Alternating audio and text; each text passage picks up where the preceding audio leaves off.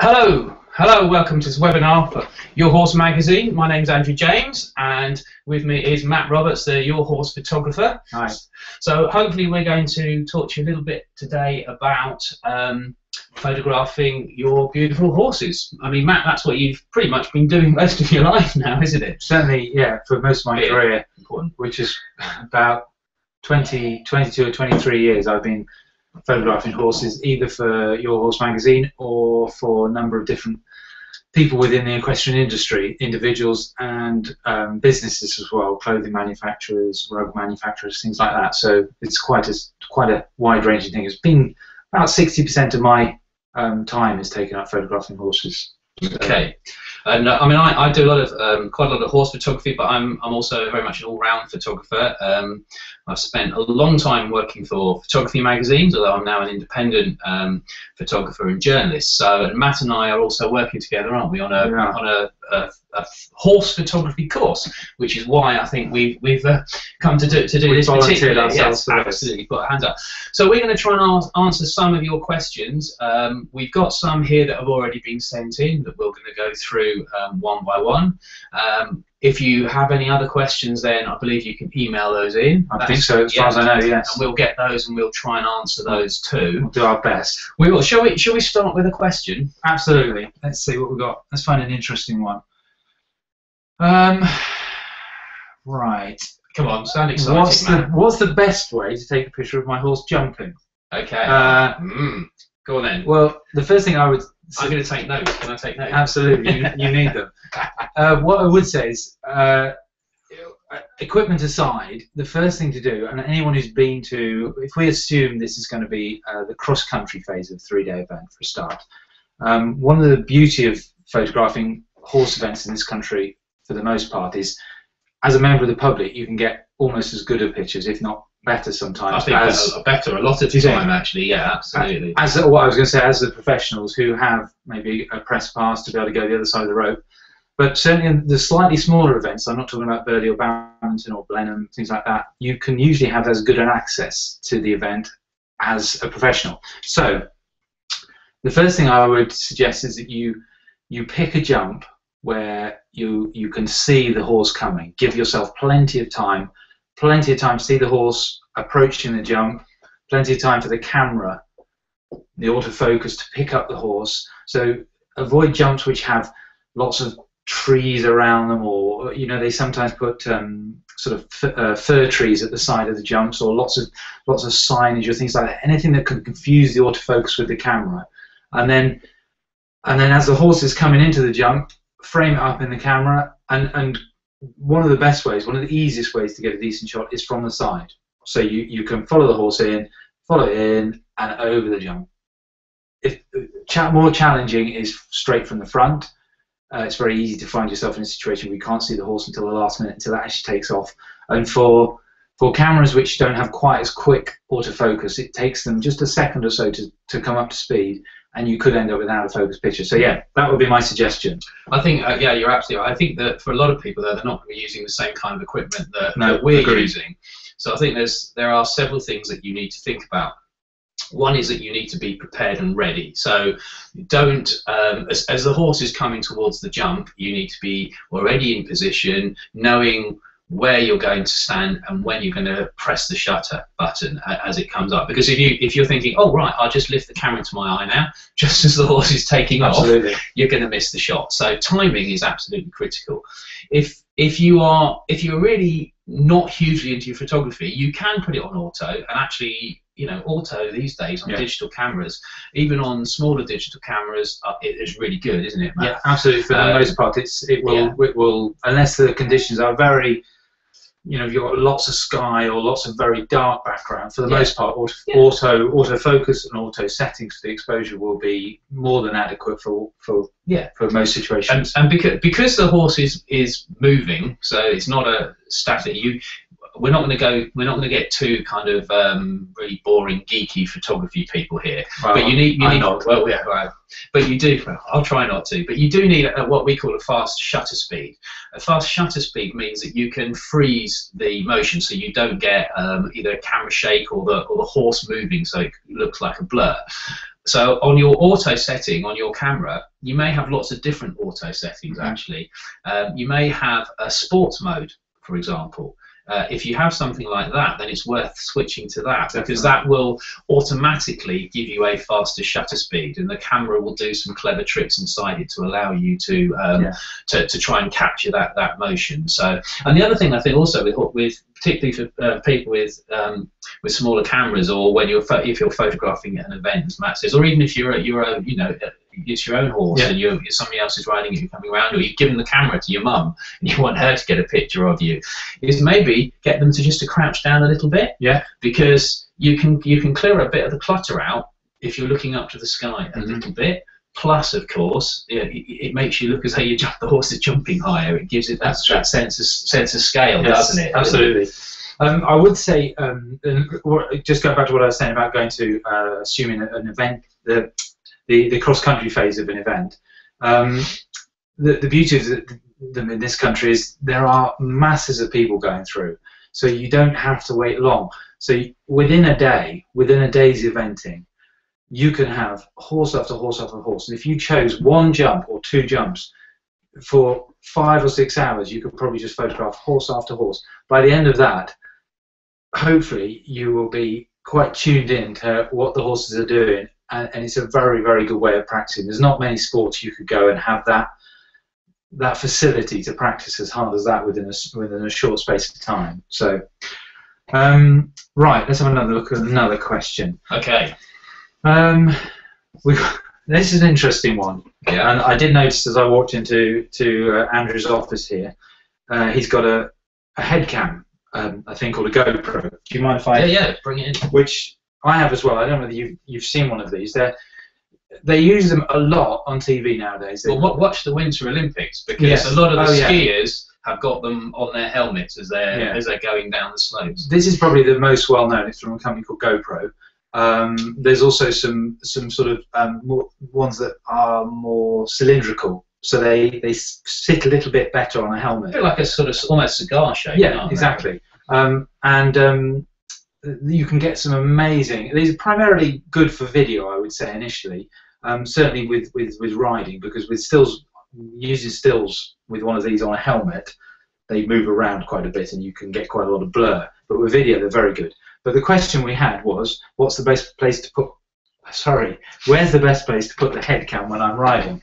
Well, initially on your head. Yeah, the clue's in the question, isn't it? A lot of these come with sticky pads, which are incredibly sticky, which on a plastic riding helmet, like I mountain bike, so I use one on a mountain bike helmet, which is fine. But on a lot of riding hats, as I've found, riding crash hats, they don't stick particularly well. What you can get is an elasticated device that fits over the helmet, and you can actually put it under the neck strap here, so it's held on. And then with a bit of insulating tape around as well, it'd be bad luck if you lost it then. And then it's really just a case of maybe putting it on and trying some footage, having a look at it, and going backwards and forwards until you get in the right position. Everyone will ride in a slightly different style. Some people will ride much further forward, some people will ride sitting up.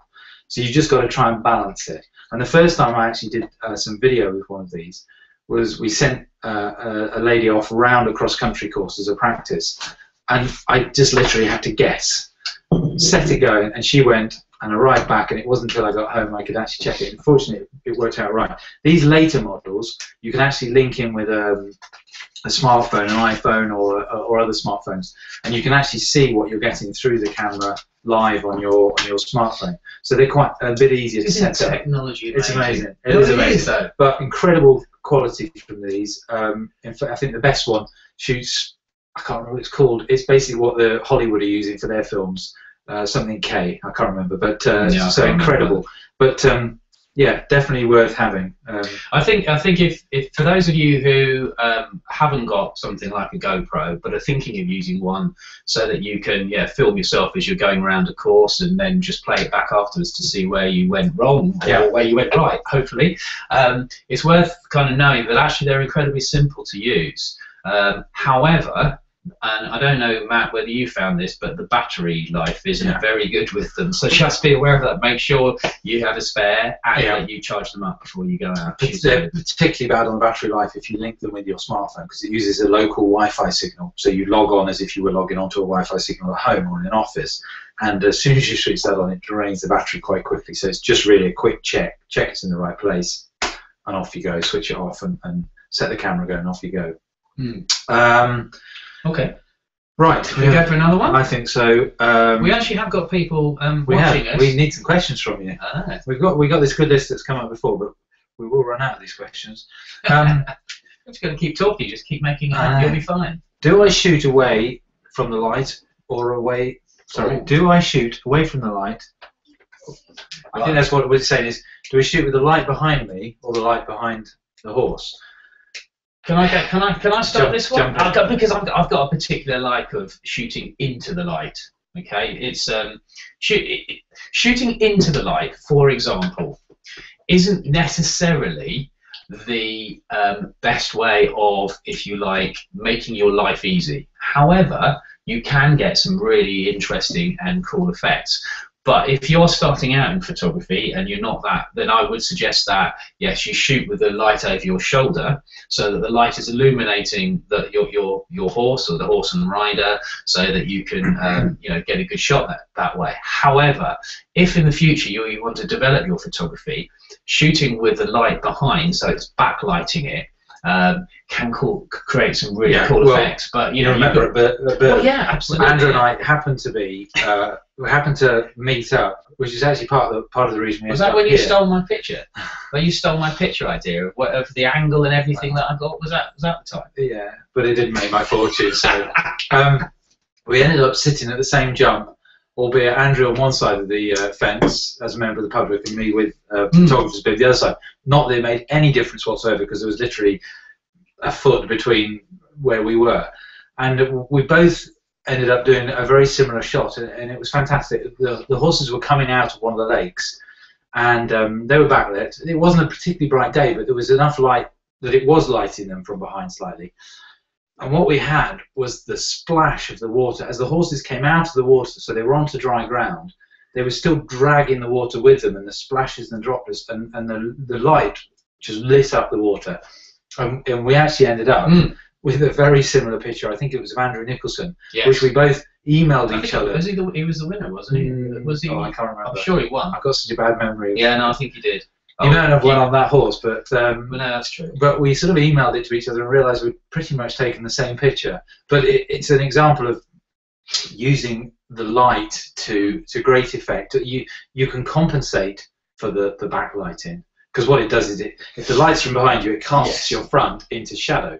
So you need to. But you do need a camera that will allow you to do exactly. that. It's much more difficult with an automatic camera. We should say that at this point. Yes, because the camera on automatic will try and work it all out for itself, and that's when as we were saying earlier, it can fall down and become a problem. But you could end up, for example, with the horse completely dark, and it's like almost silhouetted, which can look good, but not always. But going back to what I was saying earlier about the cross country and picking a jump where you give yourself ample opportunity to see the horse coming, the horse over the jump and going away. This is another one of those situations. If you want to make your life as straightforward as possible, we're keeping in mind that photographing horses is not the easiest thing in the world to do. If you want to keep it simple, keep the light behind you. Watch where your shadow is, though, because if you get close to the horse and the sun or the light is low in the sky, the sun is low in the sky, you will get a shadow across them. So you've got to keep an eye on that. But yes, if keep life easy and keep the sun behind you, definitely. That's my. Well, yeah, and I think the other thing is that a lot of people, particularly if you go the other way, and I know I'm banging on about going the other way, but if you do what Matt and I did at Burley and you're shooting into the light, you don't necessarily have to have the sun in the shot, and that's going to help. But if you are shooting perhaps late evening, you may, your horse might be in the field just grazing, and the sun's going down and it looks absolutely gorgeous, and you get that beautiful rim lighting around the horse. And when you look into when you point the camera into the light, you may get some flare on your coming into the lens. But when I say flare, it's the light coming in and it sort of disperses it. And people kind of like try to avoid that. Oh, flare is terrible.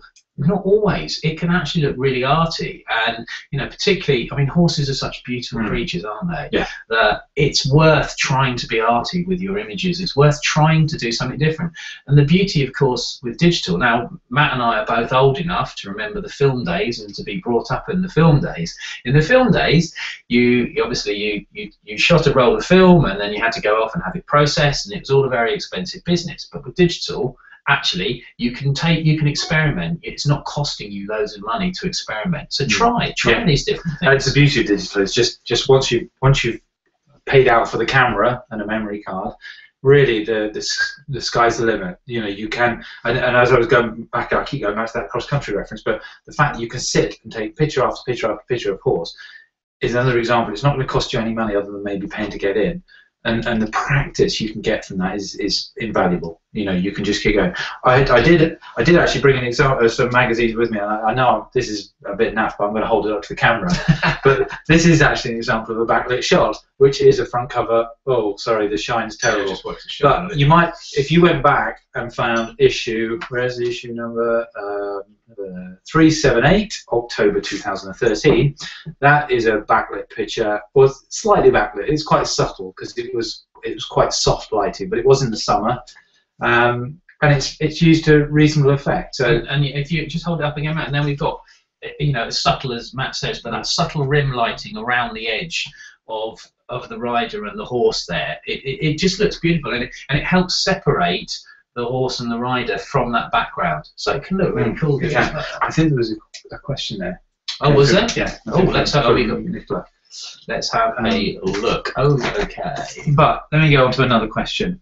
How do you make the most of poor lighting? Well, that's an interesting one. I've actually been out on a shoot today, which has been, I think it's fifth. This is the fifth attempt at doing it because, well, I'm sure some of you, well, all of us can appreciate how bad the weather's been, and we've had to cancel a couple of times because of the rain. And it still wasn't a particularly brilliant day today, but the cameras these days are incredible. They can compensate so much for when I actually missed the question, and I was looking at a photo we've been sent that we're going to critique it a little bit. So sorry. So how do you make the most of poor lighting? Okay. Well, what I would say is there's not really poor lighting anymore because the cameras are so good at compensating for the lack of light. There's still poor lighting, it's just the cameras are better at dealing with it than they used to be. It just gets darker and darker, but because the cameras can compensate more for the darker conditions, we can carry on photographing in conditions that, say, 10 years ago we'd have had to stop. If we're saying poor lighting, I think really what we're saying is dark conditions, because you can get poor lighting in the middle of summer when you've got the sun directly overhead and you've got someone's peak of their hat. Let's face it though, now, I mean, working at the moment with the conditions that we've had recently, I actually had some nice lights on Sunday, but that's the first time for about a week or two. Yeah. So if you live in England, you have to know how to deal with poor lighting. And certainly the manufacturers of cameras are making them more capable of dealing with those bad conditions, if you like. And so it's really just a case of using your camera, being aware of what you can do with it. And Andrew was talking about shutter speeds earlier, things like that, and being picking and choosing when you do certain shots. Can I be geeky? You go ahead. You can take that role. I'll be geek person.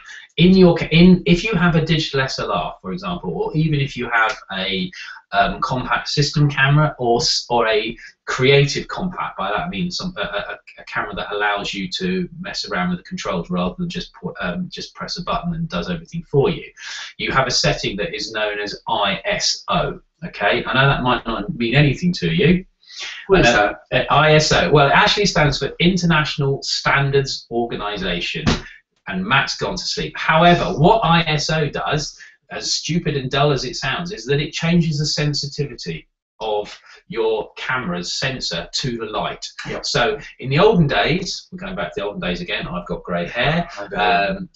In the olden days, the film came with an ISO setting, and it was sort of set on that, and you couldn't change it from frame to frame. With a camera, digital camera now, you can change ISO from picture to picture if the light changes, if you need to. So you can make your sensor more sensitive to the light, so that if it's dull and overcast, you turn your ISO up, and it allows you to take a picture in those conditions. The downside is it can make the photograph more noisy. Noisy means grainy, kind of, it can deteriorate the image. Although, as Matt says, cameras are getting so good now that actually even at high ISOs, high sensitivity, you can still get a really good picture. Just before we started this, I was showing some pictures I've done recently to Andrew of they just. Yeah, I think he fell asleep at that point. Well, yeah, obviously, but you know. But some portraits in an office. It's other things I do other than equestrian photography, and they're taken at high ISO, but they're more than good enough for what we need these days. So the cameras are amazing. So. They are. But we need to move on, because let's move on. We've got. I can't show you this picture. I don't know. There's no way that I know of that I can show you this picture. Drag it on. No, don't think so. But I'm going to describe it. This is we've been sent a photograph by Andrea, and it's either Shimmer or Shimer. Shimer, possibly. Apologies, Andrea, if I've got your name wrong. And I'm going to describe the picture to you. It's a picture of, basically, the horse is right up close to the camera, almost sniffing the lens. Yep. A bit of snow in the background, and she wants to give us some feedback on this picture. Now, the first thing I say is that what I'm seeing here is a picture that's full of character. There's a bit of humour to it, and I really like humour in photographs. It's nice and sharp. Yeah. It's crisp. It's beautiful. The light's beautiful light that day. And it's a really good picture, Andrea. Really do. Don't you think so? It is a good picture. It shows the horse has got character. It's actually, both Andrea and I can see that it's taken close up. It's a fairly wide angle shot. So I'm sure you've seen pictures where horses' noses are quite big in frame, and they give you the impression that you're actually quite close to the horse, and it certainly gives that. And the horse has obviously got quite a lot of character, and it's just enjoying the moment. Can you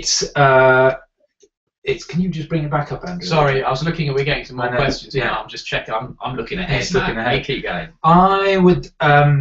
Andrew having said lots of nice things about it, and I agree with what you're saying. Critique? No, I'm going to critique it now. You are so miserable. If I was being really picky about it, I would say if it's got some wires across the sky, which is a bit unfortunate, and it's got a bit of it's got obviously a barn or a shed or something behind the horse's head, which is a shame. It's a little bit detracting, and then it's quite close to a post and rail fence, which again is a little bit detracting. But he's got really cute whiskers. I know, and it's a comedy picture. But I have to say, all those things considered that I've said, I think if I was presented that as a horse owner, I would be quite happy to have that as it's a funny picture of a horse. It's a fun picture. It's done well. But you're right. The background is a little bit cluttered, isn't it? I would say.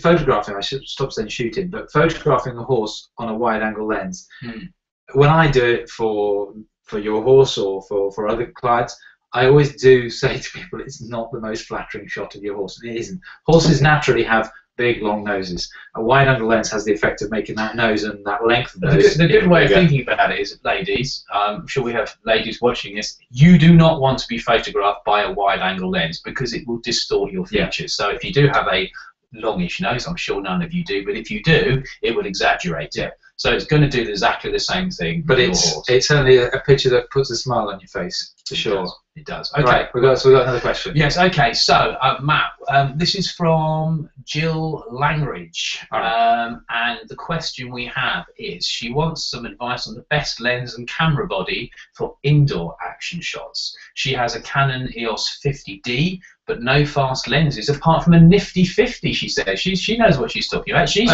using geek terminology. She's like us now. Well, Andrew unfortunately is not blessed by using Nikon, so he's a little bit hampered by Canon. Well, I use the same as Jill. There we go. So Andrew might be able to answer a little bit more detailed about that. But going back to what Andrew was saying about ISO, if you remember, if you didn't fall asleep during that long bit, I thought it was really interesting. The nature of shooting indoors is it is darker than outdoors, unless it's nighttime, of course. So you have to use a higher ISO. So the downside is you can get this noise or grain. But as we've said, cameras are so good these days that it becomes less of an issue. But what a lot of people find, and people will ask me about this, is their shots are blurry. Their shots aren't in focus. It's fair to say, and it is one of these situations in photography where the more money you spend, the easier the job is going to be. And if your skills are there, maybe honed during the summer outside, horses jumping in nice bright sunshine, then the skills are there, but there is no compensation really for having equipment that deals with low light really well. So where are you going with this? I'm going to the lens now because she's got the camera. So yes. Jill's got a camera, a 50D. I don't know much about that camera, but it's a decent kind of enthusiast Canon. It's not bad. I mean, I think that the problem, Jill, that you've got, can I pick up on this as I'm a bit more of a Canon user, is the fact that the question you've got to say is the best lens and camera body for indoor action shots. Well, for really impressive ISO performance, then you've got to spend some money and you've got to start going up in camera body. But there's absolutely no point doing that if you are not earning your living. There's no point getting something like a Canon EOS 1DX, which costs something around £5,000 just for the body. I've got a camera, a 5D Mark III. I can't remember how much I paid for that. It's a fair few £1,000s. Your 50D is absolutely fine. So as we said, turn the ISO up higher. Now your nifty 50, your 50mm is a brilliant little lens. I've actually got one here somewhere. I've put it away in my cupboard. But anyway, it's a brilliant little lens that will allow you to shoot wide open. So you need to set that as wide as you can, and you can go. So that's the aperture. The aperture, yes. Yeah, sorry, I should say you can go. I'm not going to go into it because it's a bit too technical for most people. But if you go back to that sports setting that Andrew was talking about earlier, which is one of the program settings, within the conditions, if you set the camera to sports mode and then set the ISO, as Andrew said, up higher, the camera will then have the facility to be able to pick a faster shutter speed and a wider aperture, as Andrew was saying, just on that lens. Which will then get you closer, if not all the way there, to being able to take more pictures inside more successfully. I would say though that you can.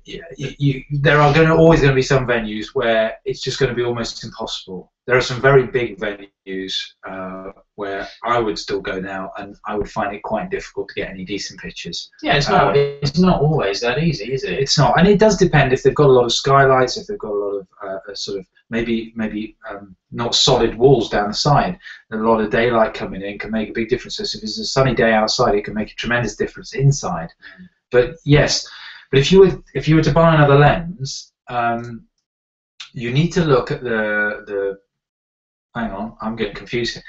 You see, I buy these lenses, but I just use them. Andrew knows more about it because he has to write about them. I just pick them up and the only thing I was going to say about your nifty 50, which is a 50mm focal length, is what Jill's asking us about. And the fact is that you can open it up to f2.8. I'm assuming you have the 2.8 one. That's the aperture thing that we were talking about.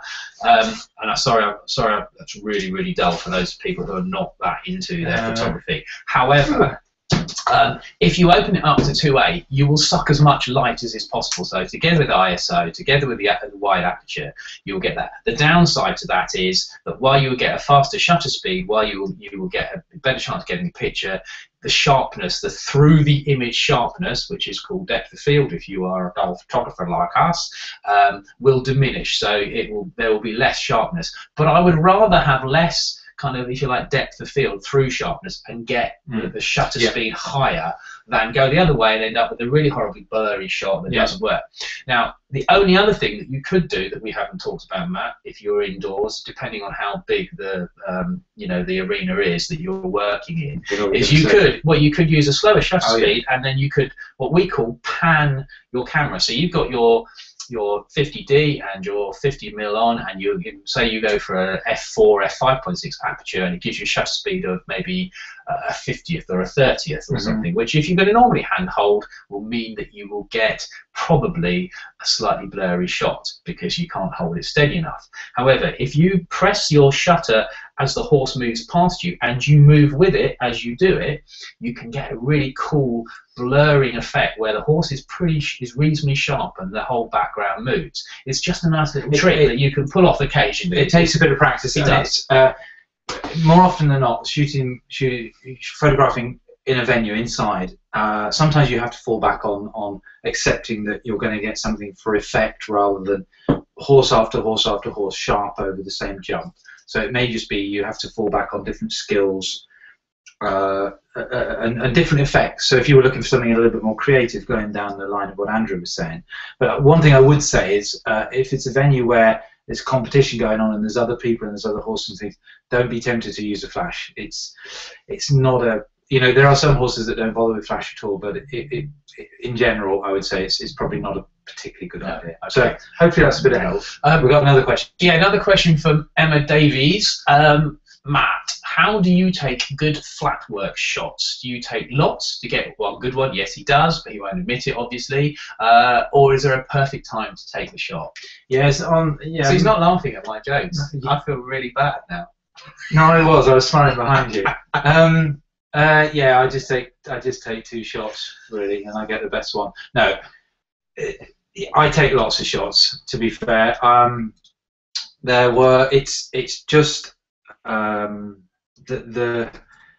My area of skill, if you like, is the photography, and although I've been photographing horses a long time, I wouldn't claim to have massive knowledge of sort of movements and what is flattering to a horse. I have my own opinion on it, and I have a fair idea of things, dressage, different dressage paces, different dressage moves, things like that.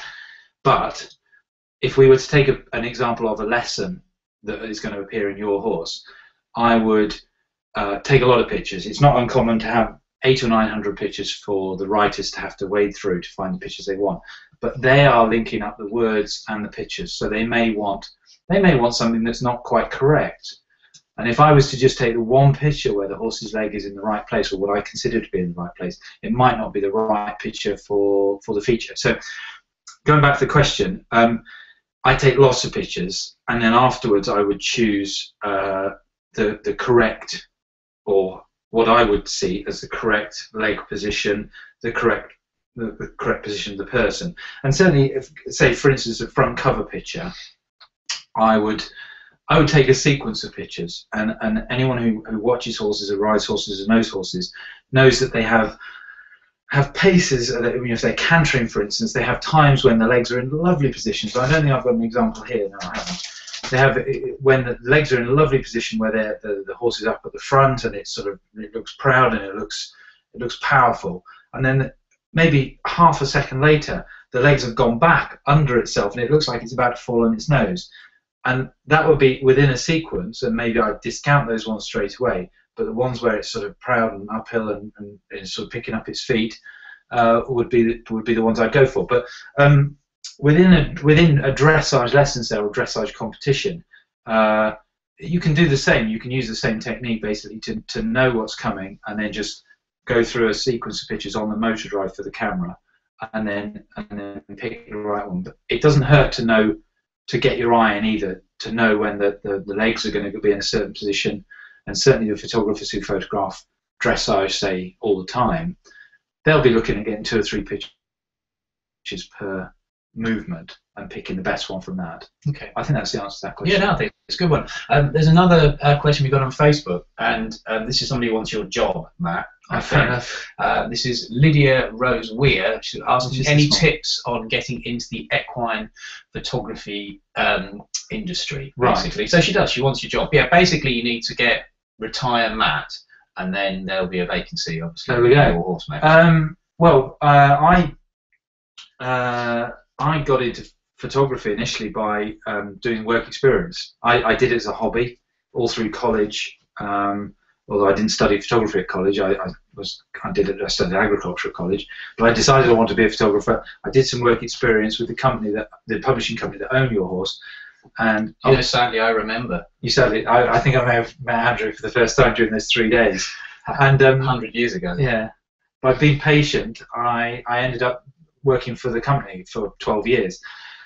He wouldn't go away, basically, is what he's saying, and he just hassled them until they said, "Oh, for God's sake, you're staying here. You might as well have the job." So they just felt sorry. I was cheap as well. Yeah. But I didn't plan to be an equestrian photographer, and in fact, I do a lot of equestrian photography, but I do a lot of other things as well. So I'm definitely not just an equestrian photographer. And I would say it's probably fair to say there aren't many people just making a living from equestrian photography. Most photographers will do other things as well, and that's a good thing as well, because you bring what you do in a different area, you bring to work in other areas. So maybe one day, like I was saying, doing portraiture, you maybe then photographing horses, and it's cross. What's the word?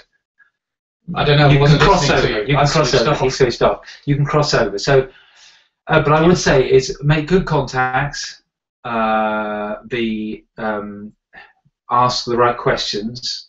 Don't get in the way. You know, people. You've got to start with a portfolio as well, haven't you? So you've almost got to start by having, you've got to go out and be doing it, and so talk to your local stables, see whether they, any of the people there want pictures. Yeah. You've almost got to be prepared to do something for nothing initially, in order for you to gain some experience and get yourself a portfolio together, and then you can start promoting it. Now we live in a day and age now with digital, with Facebook and the internet in general, where you can put your images out there to a wide audience that was not the case when you started. So you've got to use these vehicles to really promote, to self-promote yourself. There has never been a better chance for people like yourself starting out to, if you like, build your own profile and build your own brand. So if you're really dedicated about it, you've got to think about how you're going to do that. So the first thing though is to start with just getting good at what you do, because if you're not good, you won't get anywhere. I'm sure you are good, but you need to practice. You need to do it, and you don't want to show everybody every picture you take. Edit everything. If we showed you every picture we take, we'd probably be slightly embarrassed, because they're not all very good. Sometimes it doesn't work. Professionals get it wrong, don't we? It's just, that's how it is. Yes, he does. So you need to be able to self-edit, work out what's going on, and also don't just think that you know which is the best picture. Ask other people, because we get an emotional connection to our pictures. And I think that's one of the big things, is that if you are emotionally connected to something, you think that one's the best picture, or that one is, because it meant more to you on the day.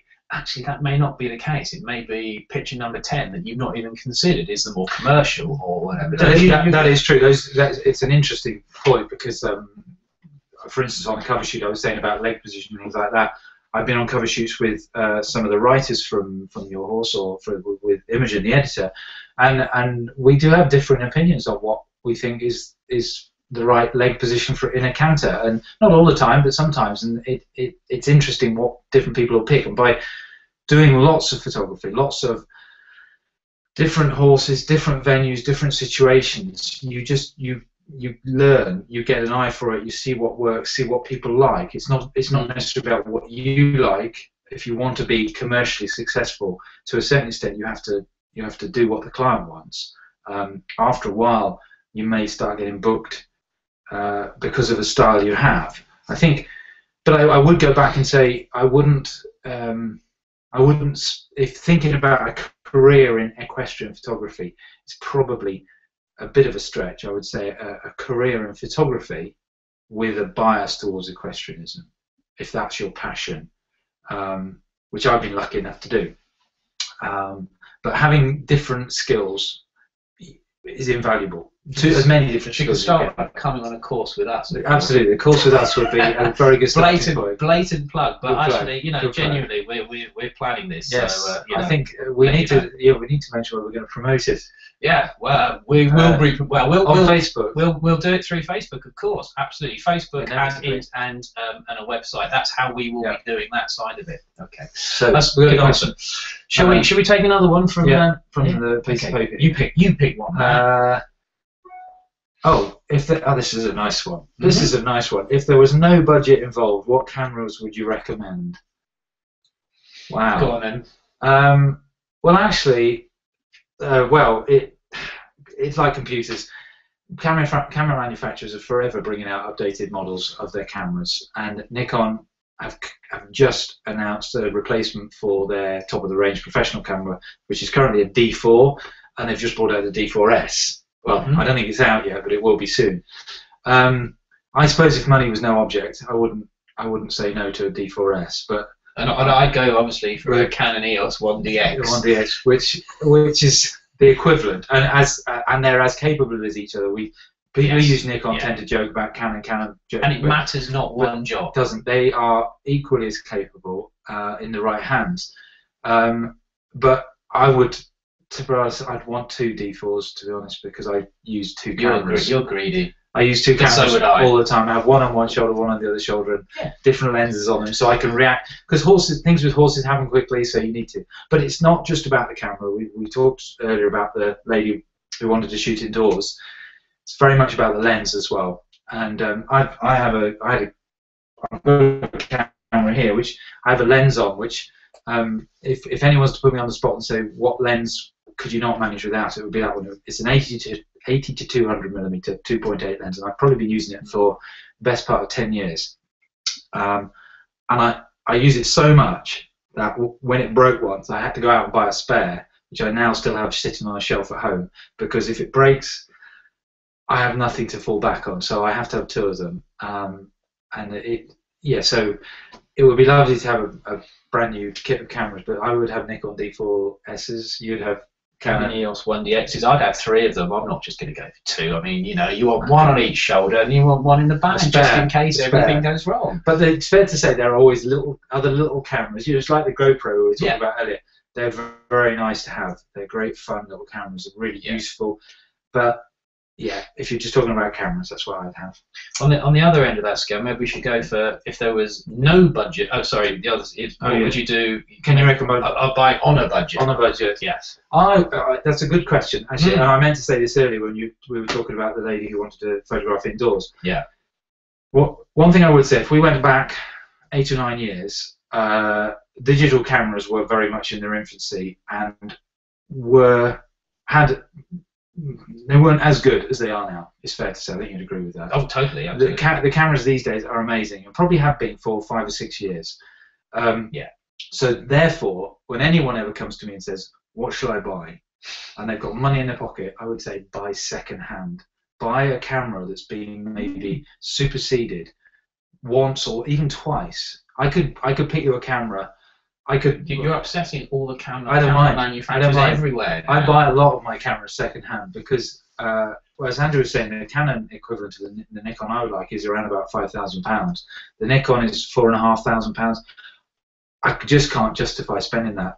Even to buy the professional version I wanted, which has been superseded by the D4, will cost me £2,500 for a second-hand camera.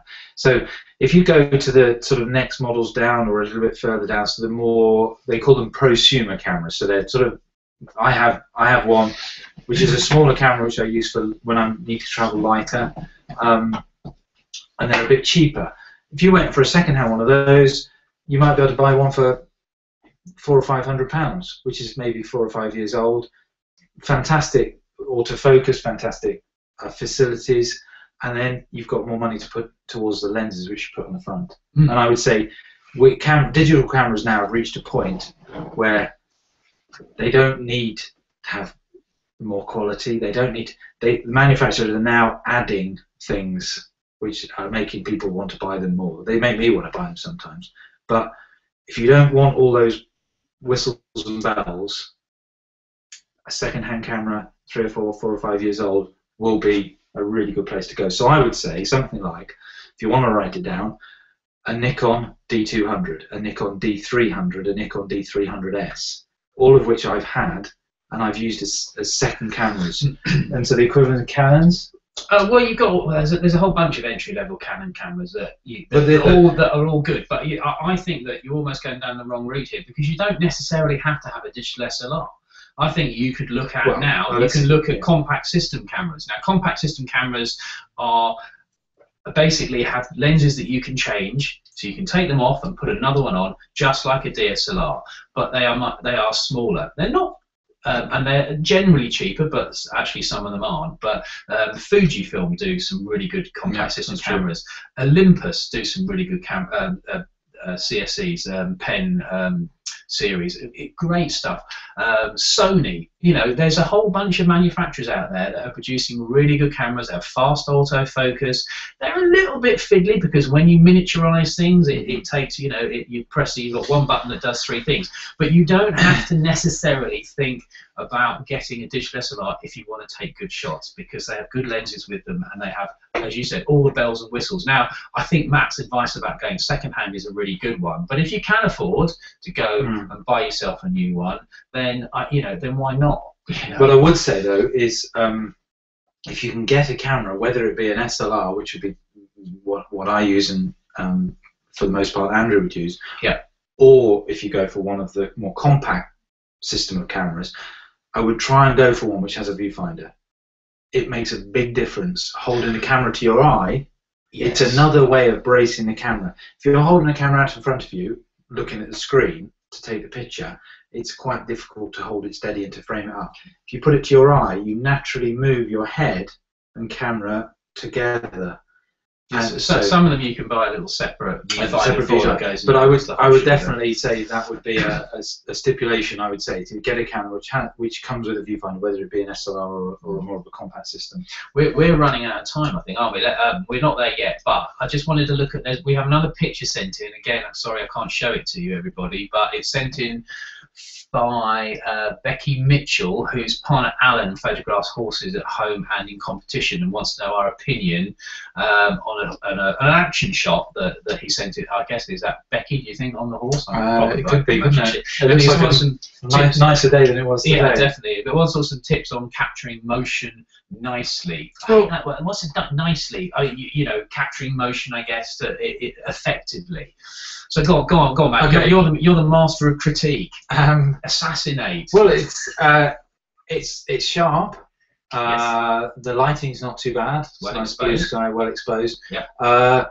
If I'm honest, I'd have photographed it using a longer focal length. So if you have whether you have a zoom lens on your SLR or a zoom lens on your compact camera, use the longer lens. So if the lens is, say, 35 to 70 or 35 to 135, go to 135 or 70. It's a more flattering focal length for the horse and the rider. Clearly Alan's used a good shutter speed and a camera, or he has worked out that the exposure is right. There's not. It would be cut the feet off at the bottom. Yeah, bothers me a little. Yeah, the front right hoof is slightly cut off, and if I'm being perfectly honest, the leg positions, not one, say, I would choose. It looks a little ugly, doesn't it? The leg position. If maybe a frame or two later, the front left leg would have been pushing forward, looking like the horse is really, really working forward in trot. But apart from that, well, there's a bit of an ugly tower to one side, but I don't know what that is. But it's nice. I would have cropped that picture, to be honest, afterwards in some editing software, just to avoid the sort of ugly what is it? A mobile phone tower or something? I don't know what it is. But anyway, but apart from that, it's got a ring dangling off it. Maybe they have dolphins coming. It's jumping. Oh, maybe they do. What's the sport where you throw the ball through the horseball? Oh, okay. Yeah, could be actually, yeah. But just crop it. You're right. Just crop it. That could be cropped out. Yeah. But apart from that, I think it's a good effort. But I I would look to be using your camera on the longer focal length and do a sequence, do a motor-driven sequence or equivalent of a motor-driven sequence these days, and pick the best frame when it comes out. Most cameras. But you don't want to go just kind of banging, do you? You want to be able to time that right as well. 2 or 3 shots, surely, you know. But if you know where if you position yourself well, and you know, and as Andrew says, maybe I'm a little bit reliant on the motor drive these days. I'm sure you're not. But yes, if you can position yourself and know what leg positions are going to be, then. But it's not a bad effort at all, I have to say. Okay, right. Here's a really good question for people who've taken a really good shot of their of their horse. What's the ideal size for a picture in order for it to be blown up on canvas? Now, I see this a lot when I go around friends' houses. They've blown up their picture too big. and they put it on a really big canvas, and the quality deteriorates, doesn't it? You need a file size that is big enough to blow to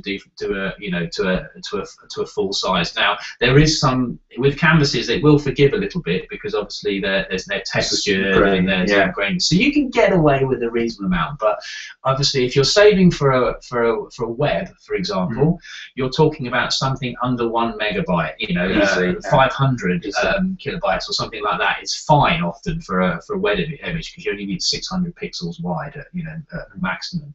But if you're going to blow it up and put it big on the wall, it needs to be the biggest resolution that you can get from your camera. So make sure if you're shooting JPEG, which most of you will be, that your setting is fine JPEG. So that gives you the largest, and that megabyte size for the file will be dependent on the size of your camera, on your camera specifically. But that's the order of the day. Just make sure you've got it set to the biggest, the largest JPEG setting. But if you go to a decent printer as well, they'll be able to increase the size of the file before they print. It's not a sort of a fix-all, but to a degree you can enlarge the image up by adding information, which will end up with a bigger picture. But as I said, it's not a fix-all. Yeah, we do. So okay, so we've got about 4 or 5 minutes left. What else? We ought to say at this point we are. I know we've said it a couple of times, but we are running. Running an equestrian photography course. Yes. It's likely to be in Lincolnshire. Well, it will be in Lincolnshire. Yes. Yes, it will be in Lincolnshire. Is it Cambridgeshire? Is it Lincolnshire? Well, it's Lincolnshire, Cambridgeshire, Northamptonshire. It's a bit of a crossover. So you can tell we know a lot about it. And we're going to be running it probably in April or May. Certainly this spring once the weather picks up a little bit. Will be if you look at my Facebook page, which is Matthew Roberts Photographer, and yours is. Yes, Andrew James Media. You need to check up on Facebook. We'll be putting some things about it on there. So, and if you're interested, please. And hopefully we'll be able to put, the girls will let us put it up on the Your Horse website as well. That would be the best way. So if you're interested, give us a shout. But there's one good question on here. Okay. Can I still take good images on my iPhone or compact camera? What's the best way to do this? Now, obviously, a lot of people nowadays have smartphones. Yes, you can. You can. There are the huge benefit of having a smartphone which can take pictures is the fact you're going to take pictures. And if you didn't have it with you, you couldn't get pictures. That doesn't really make sense. But as a human race, we're taking pictures more and more these days, which is great because we have these facilities to do it. The downside is they are not. You take a picture of you lot now. Hold on. So keep talking. The pictures, the lenses that they put on these cameras are quite wide angle, so they're not. We talked about the horse earlier, which is a shot on a wide angle lens. It's not the most flattering, and also the cameras aren't responsive as much. So taking action photography is not particularly easy. And if you want to print it, I wouldn't recommend putting it on the canvases. Basically, it's a good record of something funny happening or it's great for putting on Facebook, of course. Exactly. Yeah. But if you want to do something, I'm not going to put you off using them to record moments and record things happening. But at the end of the day, if you want to move into taking really good quality pictures of your horse or your friends' horses or just of the competition, you need to think about moving towards proper cameras. As Andrew rightly corrected me, not necessarily SLRs, compact systems. There's lots of things available there which are an improvement on a built-in camera on a phone. Definitely. I think the thing about the iPhone is that you can get nice shots with it, or any phone. Instagram allows you to do a little bit of simple processing, and they can look great. They can look great on your Facebook page. They can look great if you're just emailing it to somebody. And some of the mobile phones now, they do have quite a big file size. Yeah, so yes, you can print from them actually, but there is always some issue around quality and obviously functionality. There's definitely functionality. Going back to what I was saying about having a viewfinder and being able to put the camera to your eye, obviously you can't do that with a phone. We've got about a minute to go. Okay. Well, have we got to the end of this, or have we got any more questions? So if we haven't answered your question, then apologies. It's because Matt talks too much. How do you make the horse feel at ease during a photo shoot? Basically, good one. You just have to go with the situation. If the horse is not feeling it, you can't do it. It's one of the things we try in the business we're in with magazines, is trying to get across to people who don't understand horses. Very difficult to say to them, we couldn't do it today, or we only had 5 minutes with the horse, or 10 minutes with the horse, because the horse didn't want to patient, patience, knowing the horse, knowing the person who you're taking photographs of with the horse, they know the horse. There's no substitute, and just a bit of patience and being prepared to go back if it doesn't work the first time. So good luck with your photography. I think we've come to an end. I think we have, yeah. I think that's the hour up. So yes, thank you for those who did watch us two idiots at the end of a webcam. Good questions. Going on about geek stuff to you. So yes, thank you very much for the questions, and maybe we'll do it again sometime. I hope so. Yeah. I hope so. Okay. That was good. All right then. Take care. Bye.